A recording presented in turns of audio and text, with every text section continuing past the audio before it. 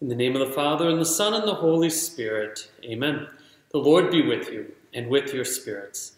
My brothers and sisters, today we celebrate the chair of St. Peter, and we celebrate the papacy, and how the church really is rooted on the tradition, on the revelation that Christ gave us through Peter, through the apostles. So as we come to celebrate this Mass, let's first call to mind our sins, especially the ways that we haven't responded generously to the revelation of God through the church.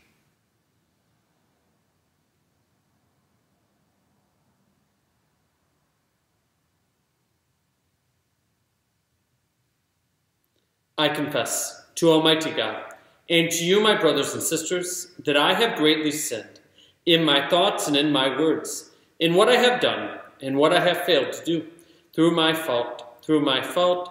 most grievous fault.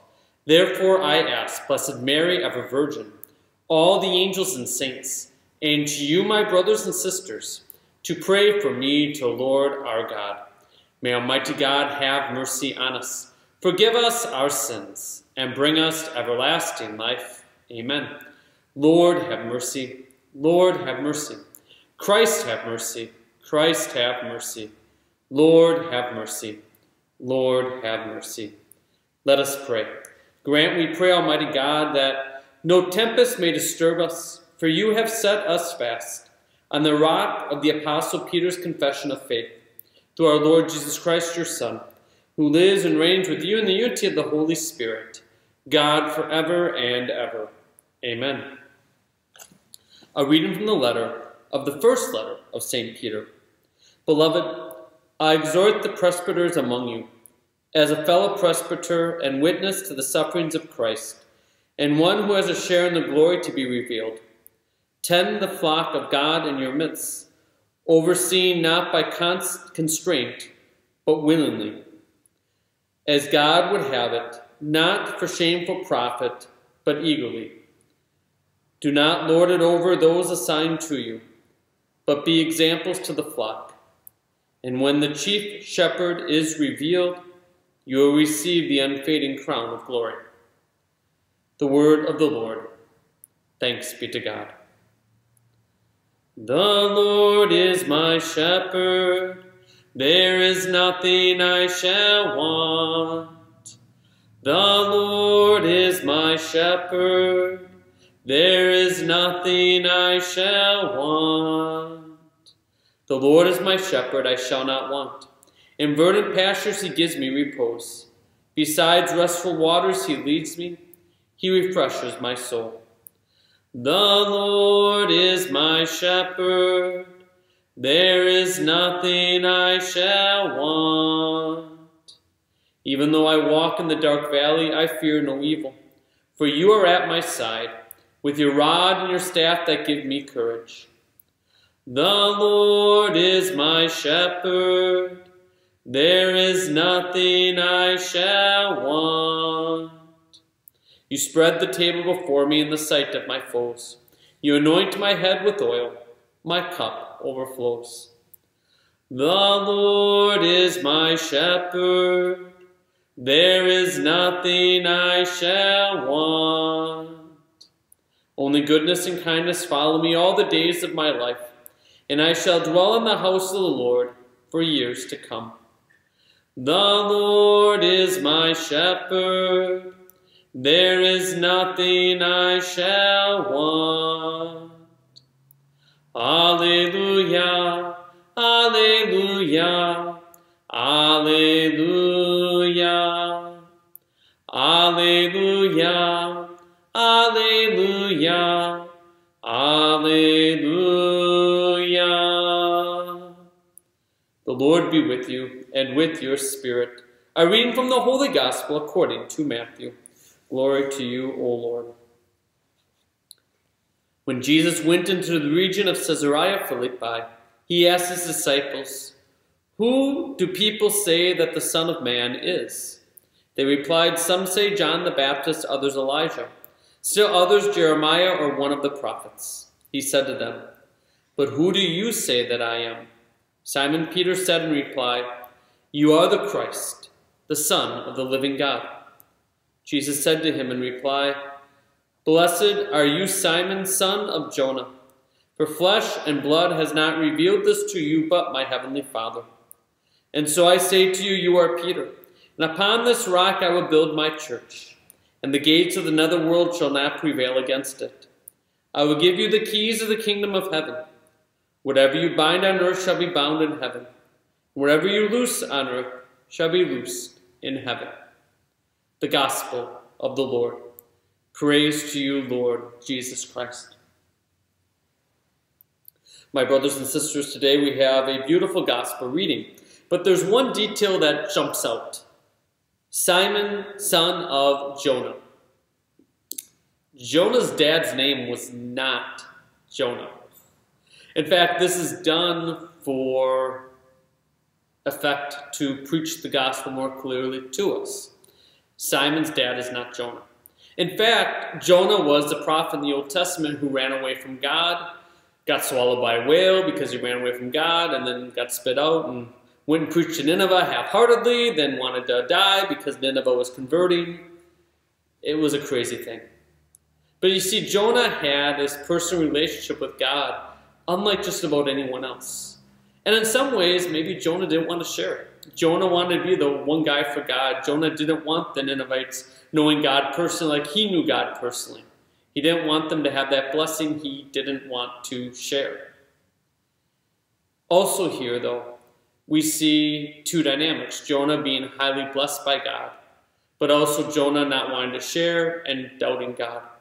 How does it apply to Peter? Well, Peter very much is being invited into his personal relationship with God. This very privileged relationship in being the first pope, by being trusted the keys of the kingdom, by being a singular person in so many ways in the church that had this privileged position. But Peter could not fall into the error of Jonah, trying to keep it for himself and running away. Now, Peter, albeit did run away when Christ was being condemned to death, but he came back. And when he came back generously. And he didn't lord it over people. He didn't hold these things to himself. Rather, he shared the gospel with all who would listen, to all who were being anointed by God to hear it.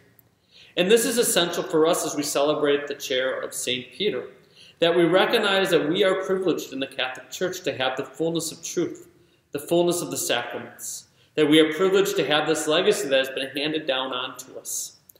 We cannot hold it into ourselves, but on the same side, we can't water it down to such a degree that said, okay, everybody can come, all are welcome, whatever.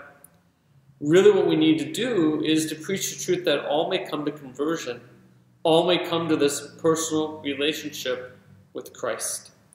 This is done through the ministerial priesthood. In our first reading, we see this stern admonishment by St. Peter to the presbyters, to the priests, me, saying that we must be willing to share the gospel faithfully, that we can't lord it over people, that we need to be an example to the flock. And this is where all of us need to be united together, that we may all be witnesses in the way that Christ calls us to be, and that we may be one big happy church as we celebrate the glory of God and we celebrate the rich gifts that he has given to us. If we truly have a personal relationship with Christ, we will not be jealous of other people. If we truly have a personal relationship with Christ, our enthusiasm will know no bounds.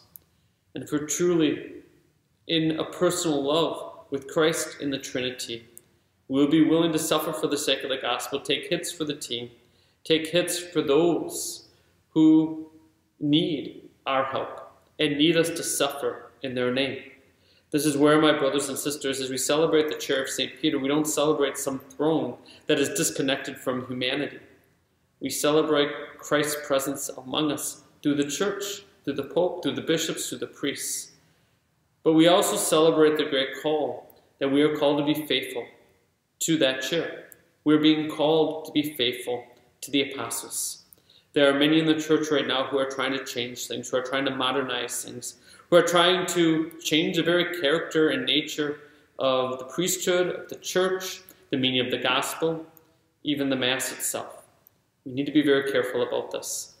And we need to be people who stand firm, rooted in tradition, not some false interpretation that is disjointed from the past 2,000 years, but truly be rooted with the cry of faith of so many generations, that we ourselves, rooted in this tradition, can have confidence in Christ being made present to us in the Eucharist and the other sacraments, and that we can have confidence in the gospel and the meaning of the gospel for each of us, that we may come to that personal relationship ourselves. For each of us, we don't find Christ personally without the church. And it's with the church that we continue to be formed and strengthened, that we may live and abide in that relationship, that personal relationship with the Trinity. The Lord is my shepherd. There is nothing I shall want. Of course, we're talking about the fulfillment of desire here. And if we're truly rooted in the Lord as our shepherd, we don't have desires outside of him. Everything is a blessing. Nothing is counted as loss. Everything is gain. God bless you. And as we come to this Mass, we offer our prayers and petitions. We pray for our Holy Father, Pope Francis, our Bishop William, all bishops, priests, deacons, all who serve in the church and our communities, that we may hear the words of St. Peter in our first reading and truly live them. We pray to the Lord. Lord, hear our prayer. We pray for all the sick and suffering, all those without hope, those who do not believe in God and those who care for them, that they will know Christ's healing touch. We pray to the Lord. Lord, hear our prayer. We pray for our parish communities, our own families. We pray in a special way for all the kids and teens in our catechetical programs and their catechists, that all of us may strive for a deeper holiness, to truly be rooted in a personal relationship in Christ and the church. We pray to the Lord. Lord, hear our prayer. We pray for all those who have died, all those who will die this day, that through the church they are ready. We pray to the Lord. Lord, hear our prayer.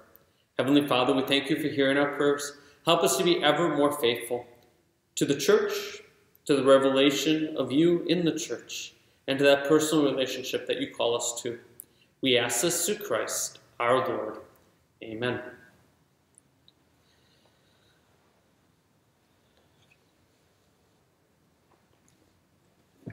Blessed are you, Lord God of all creation, for through your goodness we have received the bread we offer you, fruit of the earth and work of human hands, and will become for us the bread of life.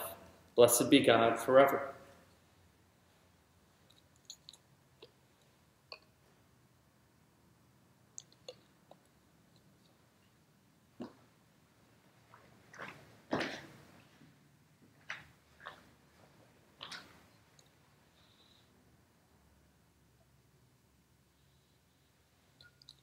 Blessed are you, Lord God of all creation, for through your goodness we have received the wine we offer you. Fruit of the vine and work of human hands, it will become our spiritual drink. Blessed be God forever.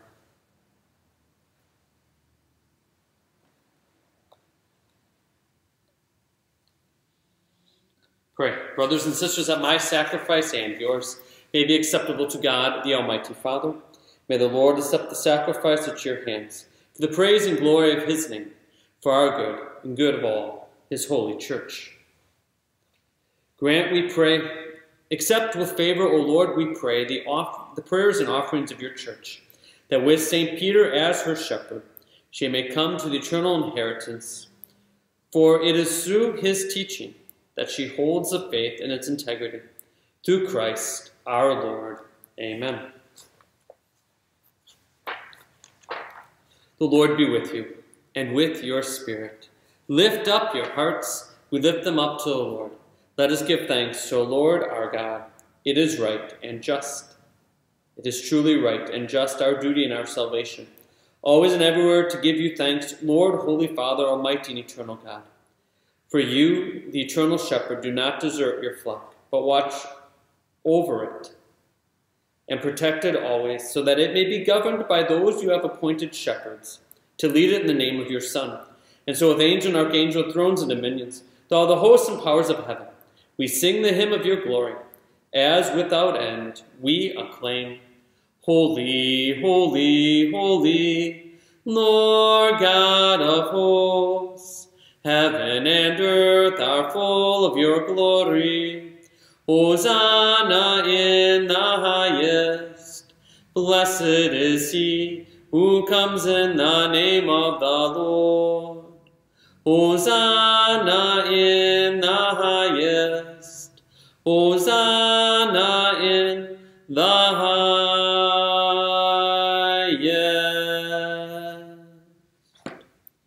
You are indeed holy, O Lord, and all you have created rightly gives you praise.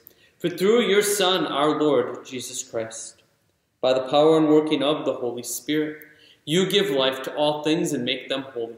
And you never cease to gather a people to yourself, so that from the rising of the sun to its setting, a pure sacrifice may be offered to your name.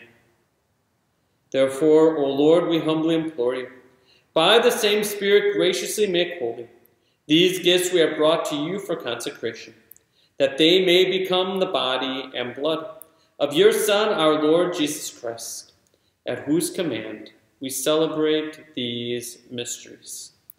For on the night he was betrayed, he himself took bread, and giving you thanks, he said the blessing, broke the bread, and gave it to his disciples, saying, "Take this, all of you, and eat of it. For this is my body, which will be given up for you."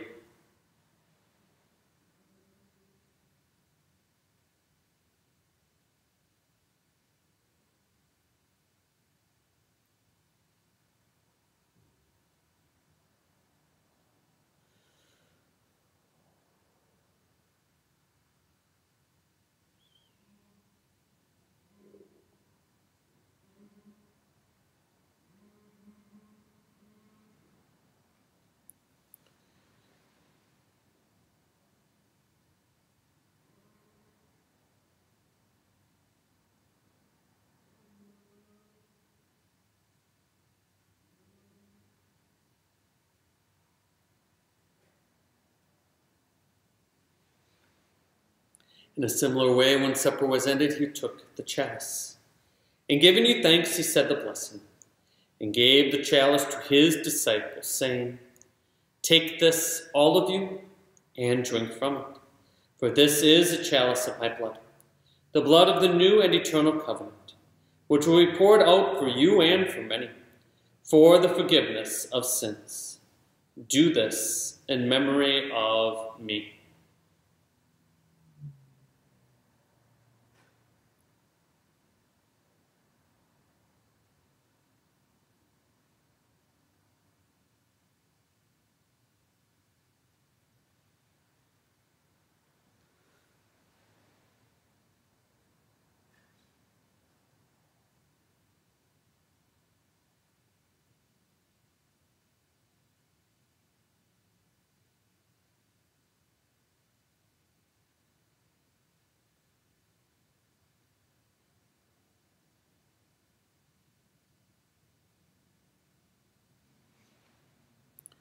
The mystery of faith. We proclaim your death, O Lord, and profess your resurrection until you come again. Therefore, Lord, as we celebrate the memorial of the saving passion of your Son, his wondrous resurrection and ascension into heaven, and as we look forward to his second coming, we offer you in thanksgiving this holy and living sacrifice. Look, we pray upon the oblation of your church, and recognizing the sacrificial victim by whose death you will to reconcile us to yourself, grant that we who are nourished by the body and blood of your Son, and filled with his Holy Spirit, may become one body, one spirit in Christ.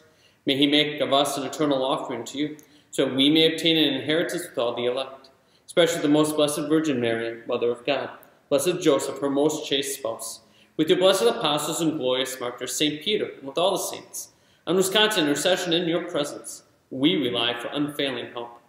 May the sacrifice of our reconciliation, we pray, O Lord, advance the peace and salvation of all the world. Be pleased to confirm in faith and charity your pilgrim church on earth, with your servant Francis, our Pope, and William, our Bishop, the order of bishops, all the clergy, the entire people you have gained for your own. Listen graciously to the prayers of this family, whom you have summoned before you. In your compassion, O merciful Father, gather to yourself all your children scattered throughout the world. to our departed brothers and sisters and all who were pleasing to you at their passing from this life. Give kind amends to your kingdom. There we hope to enjoy forever the fullness of your glory. Through Christ our Lord, through whom you bestow on the world all that is good.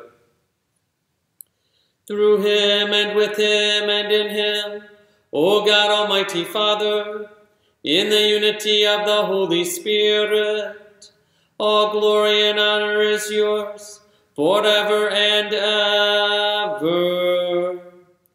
Amen. At the Savior's command, informed by divine teaching, we dare to say, Our Father, who art in heaven, hallowed be thy name.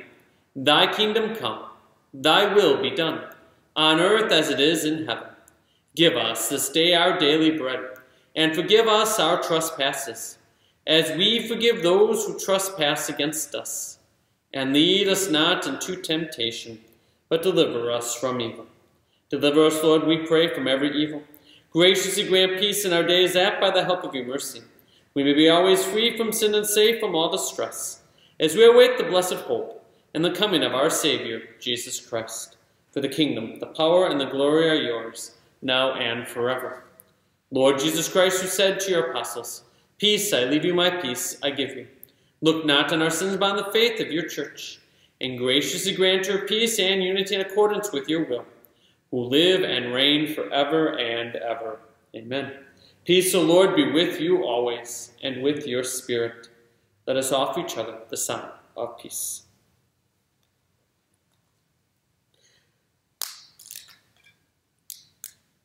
Lamb of God, you take away the sins of the world. Have mercy on us. Lamb of God, you take away the sins of the world. Have mercy on us. Lamb of God, you take away the sins of the world. Grant us peace.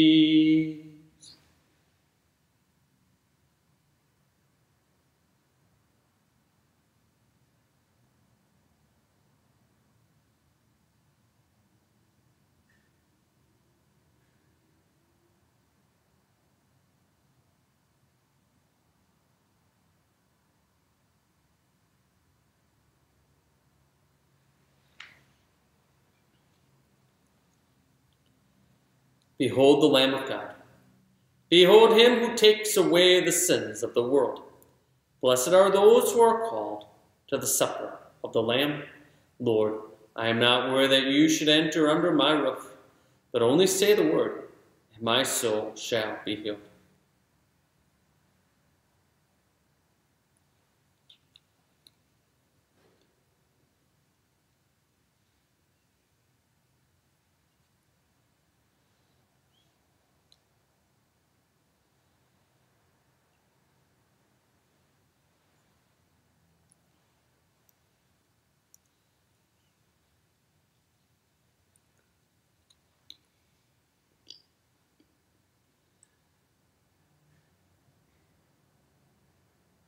My Jesus, I believe that you are present in the most holy sacrament.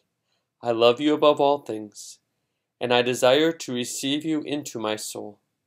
Since I cannot at this moment receive you sacramentally, come at least spiritually into my heart. I embrace you as if you are already there, and unite myself wholly to you.